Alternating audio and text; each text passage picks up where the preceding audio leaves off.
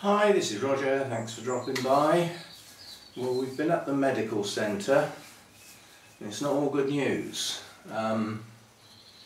First of all, I'm overweight enough to need to do something about it. That's not going to be fun. So, you work all your life and you get to retirement. I thought everything was supposed to be nice and easy and relaxing. Well, it depends how long you want to last. This has got to go, not all at once, and I went over what I eat, my diet and everything like that, and the lady said, you've done very well making adjustments to your diet based on the fact that some of it was for health reasons and some of it was to try and lose weight, which hasn't worked.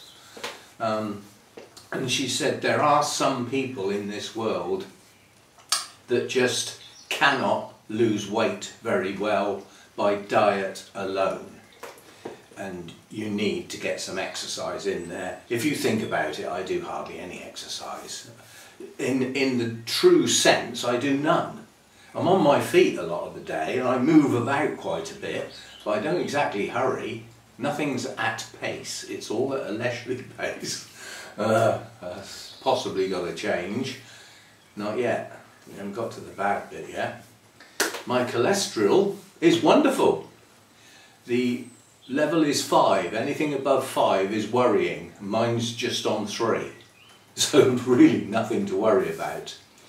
But my blood pressure is too high, and it's not as a consequence of cholesterol. Therefore, it must be something else. And it's probably not my diet. It's to do with the amount of alcohol probably has an effect, and that also has an effect on being too heavy. Combination there. So the wine's got to be cut down even more, to an extent we might even be down to just 1 bottle a week with my 2 meals at the weekend. That will be difficult, but it's not impossible. It'll save a lot of money as well. It's sometimes as much as 1/3 of my food bill is wine. That can change. I mean, I packed in smoking, but I have smoked. So cholesterol good, overweight, lack of exercise. The other thing, the lady was impressed with my diet, but she said you need to double check everything that you've got that comes in a box or a packet. She said, which is, I'm not knocking it, she said, like, you know, you said you eat a lot of frozen fish, it comes in a box, turn the box over and look at how much salt is in there, because you need to get your salt down to next to nothing, because that's a major contributor. It's in there somewhere, my mouth won't work, it's because I can't have so much coffee either. No, that's not too bad. Yeah, double check that there's virtually no salt going in, because that has a major effect on blood pressure. That came out right that time. I don't add salt to food, ever. The only salt that ever goes anywhere near any food is the water that I cook my boiled potatoes in. Well, that can just stop. My sister said, I don't know why you bother. You're going to pour the water down the sink. You can't taste it. Just try it and see, and I've never bothered, so we will stop putting salt in the potato water. Quite honestly, that's all I buy salt for, so I stop buying salt. That's not going to save much, is it? So I'm laughing and joking, but it's not funny, because when we get to the last bit, is it alright if I feel your pulse? And I'm a very good reader of faces, and the lady's face changed. I have an irregular pulse, which would have an effect, possibly, on my blood pressure. In other words, my heart is having to work a bit harder to achieve its goals. So I've got to go and have an ECG, book that in for Friday. You imagine, when you get a thing like that told to you, you start imagining, well, what are we going to do about that then? And you start thinking, well, is that surgery? Have we got to have, you know, what do you call it, a battery operated heart? You know, you start going to the worst case scenarios. I'm not a medical person because I've never had problems, so, but yeah, so that's a bit worrying. We have an irregular pulse. And the only logical reason for that is the ticker's not working properly, not as it should be. But it's a case of how bad is it? Does anything need to be done, and can anything be done? Bearing in mind my age. So we're going to have to worry about that, aren't we? So the only good news I came away with was my cholesterol's fine. I suppose we just have to accept that when we get old things change. But yeah, I'll check out salt levels in the things that come in packets and boxes. As I said, she's quite happy with the diet I've got. What I will do though is, as far as the weight loss is concerned, one of the easiest ways to lose weight, it's not necessarily the healthiest option, but it is a fast option for somebody who doesn't exercise much, and that's go carnivore. So basically, meat, fish, eggs. Cut out all the other cobblers and just eat that. So you're getting your protein and your fats, and you know, and weight will fall off.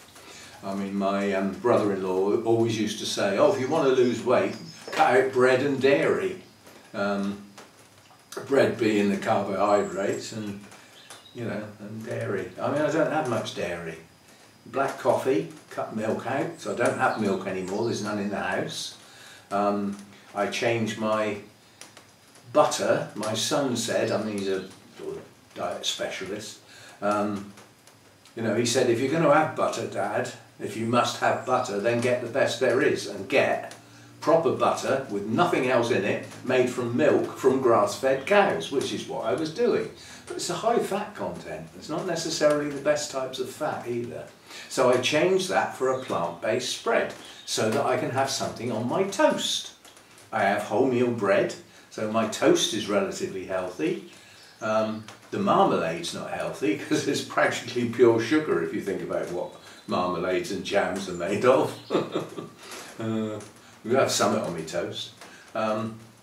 Anyway, a few diet changes, a bit more fish and more eggs. So if I buy half a dozen eggs every time I do my shopping and have three egg omelettes as my main meal, that's 2 main meals changed.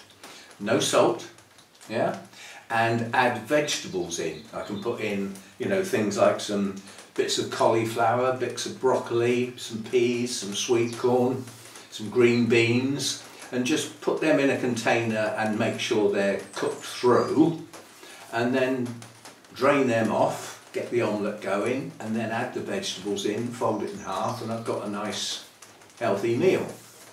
So, and that's 2 meals a week then, and we're looking at, you know, hopefully some weight loss involved.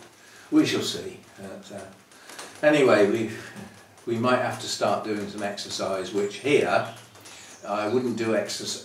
I'd just go for a walk, just go for a brisk walk around the block or something when it's not raining, which it sounds like it's going to do now. And that's something I don't really want to do. I find that a bit of a nuisance, but you know, we do what we have to do, I suppose. So I came away feeling a bit despondent, but and it's really this business of an erratic pulse and what it might entail. But I shan't know. I mean, as I say, I have the ECG, at which point a doctor will actually be present this time, not a nurse, as it was this time. This health check is relatively light surface, you know, looking into the surface of your health. There's no digging into any in-depth stuff or anything. But there'll be a doctor present at the ECG, and the results will be discussed there and then, including what might need to be done, if anything. So Friday's going to be a good day, isn't it? We shall see. Anyway, I thought I'd let you know as soon as I knew, and let's hope it all works out okay. Remains to be seen, but it is a bit worrying. It could explain why I get a bit short of breath now and again. It's the fact that my heart's not doing its job properly. You know, if you think if your pulse is erratic, there's only one reason that can be, is your heart's not beating on the regular basis and doing its job. But there could be something being masked there. The fact that I get a little bit out of breath more than I used to, could be something else wrong. We're digging a hole here, aren't we? Anyway, we shall see. Let's get the ECG done and see what's said about that, and then we'll also have a look into losing a bit of weight in one shape or form or another. But you know, when she said about, you know, we recommend 30 minutes of quite reasonable exercise each day for somebody your age, not too strenuous, don't strain your joints or anything, you know, don't go running up mountains or anything when you've done no exercise. I said, well, you know, my son's a bit of a specialist in this field. He fixes broken people, you know, sports injuries, recovery from long illnesses, all that sort of stuff. That's what he does. And he said the one thing you don't do is exercise your way out of a problem when you haven't found out what the problem is yet. And that's my attitude at the moment. We don't start doing any exercise when we've possibly got a dodgy ticker. I'll end up spread-eagled on the pavement with, you know, with cats licking my face. No, so we won't be doing anything until, you know, we've sorted out what, you know, what the problem is and what I ought to do. Don't go doing your own thing. So we won't be doing any exercise yet. We will be carrying on as normal with a few slight changes to the diet. I've just done one of the changes. My next home shop, I've just gone and taken the wine out. Well, I had a look. The wine rack's got 6 bottles of wine in. Now, there was a time when that was a week's worth. That wasn't good. So we cut that right down to 2 or 3 bottles a week. It's still too much. You know, the recommended for a man is 14 units a week, and not all in one go, but with at least half of the days, preferably 4 of the days, with no alcohol at all. Well, I do that, but you know, I'm still on 2 bottles a week, which 10 units a bottle is 20 units a week, when it's not supposed to be more than 14. Well, you can't have half a bottle without paying about 40 quid for it, because you pay more for half a bottle than you do for a whole bottle of the same stuff. So I'm not doing half bottles, which means I've either got to have 1 a week or 2. And I think what I might do is alternate. So 1 week we'll have some wine with my Saturday and my Sunday meal, my 2 nice meals.